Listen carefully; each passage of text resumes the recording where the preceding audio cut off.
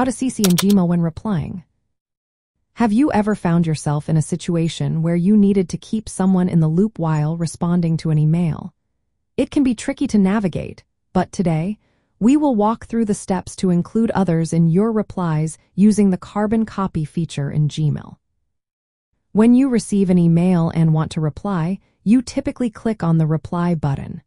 However, if you want to add additional recipients to your response, you will need to look for the CC option.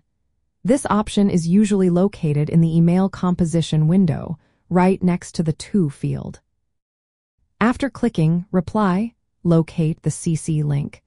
This will open a new field where you can enter the email addresses of the individuals you wish to copy on your response. You can type in multiple addresses, separating each one with a comma. Once you have added the recipients, you can proceed to write your message as you normally would. After you finish composing your email, simply click the Send button to deliver your reply, along with the carbon copy recipients included. By following these straightforward steps, you can ensure that everyone who needs to be informed is included in your email conversation. Remember, using the carbon copy feature is a simple way to enhance communication and keep your colleagues or contacts updated.